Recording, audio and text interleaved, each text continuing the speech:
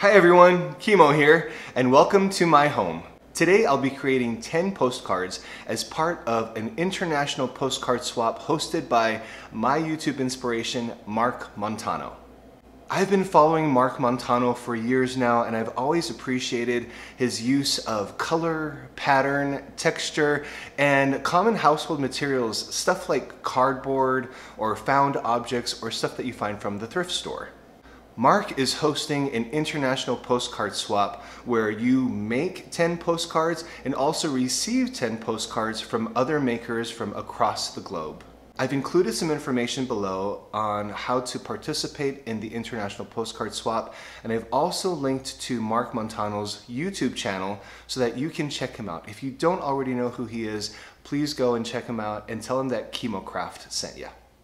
I've decided to create 10 mixed media watercolor postcards using this ready-cut watercolor paper that I already had on hand. Now this is a 5x7 size. I just need to cut it down to a 4x6 size so that it'll be appropriate for this particular swap. Before we go any further, please remember to like this video, subscribe to my channel, and hit that bell to get notified every time I upload a new video. And I'd love to hear from you in a comment down below. Let me know what your favorite part is of this particular project, and I'd also love to know if you plan to participate in the international postcard swap hosted by Mark Montano. All right, well, let's get going. For this project, I'll be using my paper cutter. I'll also be using this 5x7 watercolor paper that I'll be cutting down to size. My watercolor paint set, complete with a paintbrush and a straw. And I've ripped out this piece of paper from a book of mine that I'll be using, as well as a couple of circle punches. I'm going to start by cutting down that 5x7 paper down to a 4x6 size, which is an appropriate size for a postcard and appropriate for this challenge. After cutting down this postcard to the right size, I have some excess paper left over, but I'm going to hold on to those and they'll actually be part of our postcard. I'm also going to take that big sheet of paper and just cut down some strips of paper that will add some color and texture to the postcards. Now we're going to decoupage some of those strips onto each postcard. I thought it would be nice just to place those strips horizontally across the postcard, which will show up as a darker background against the letters that we'll be adding a bit later.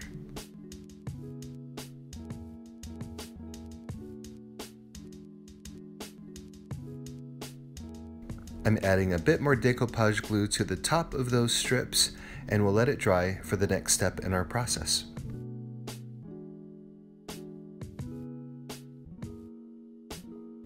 Now we're going to add some watercolor paint, and this is probably my favorite part of the entire project. I'm just dabbing on some of that color directly onto the card, and using a straw, I'm going to blow to create this sinewy pattern. Now, with watercolors, you have to act quickly because it dries quickly. So once you apply that paint, you shouldn't wait too long before using the straw technique to blow out your pattern. The effect that you get with this technique is going to depend on a couple of things. Number one, how thick your paint is. Number two, how hard you blow. So be open to kind of experimenting at this stage, and you may get some very interesting results. I'm also adding blue here because I think that is just a pretty combination, blue and pink. It will make a striking background. I love here how the colors are blending and the pattern is emerging, and it's becoming a really colorful and fun card. I'm using this same technique for all 10 cards, but just in different colors. Once the paint dries, I'm simply going to cut off the ends of those strips of paper so that they're not hanging off the edges. With the excess watercolor paper that we had left over as we cut down the size of this postcard, I'm now going to create letters and words. You can see that we have strips of paper, but also we've used the circle punches to cut semicircles and circles to help create our letters. When I was thinking about creating these postcards, I thought that I not only wanted them to be fun and colorful, but I also wanted them to be inspirational and suitable as framed art. So I chose words like hope, joy, and love, and found some inspirational quotes that I'll be scribing around these inspirational words.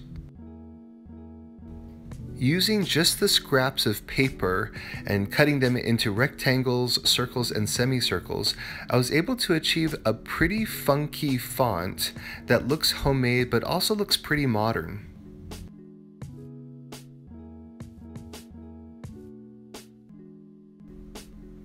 I found inspirational quotes from Gandhi, from Carlos Santana, and also from Christopher Reeve that I am scribing on these cards.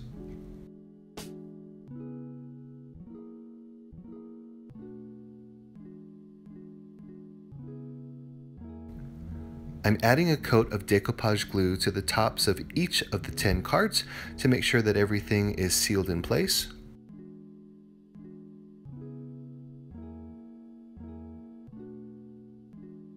And after that dries, I will be heat setting with a hot iron and some parchment paper.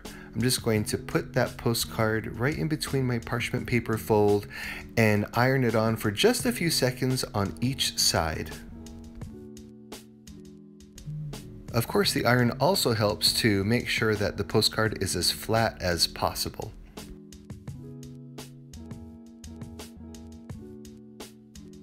And here's our final result.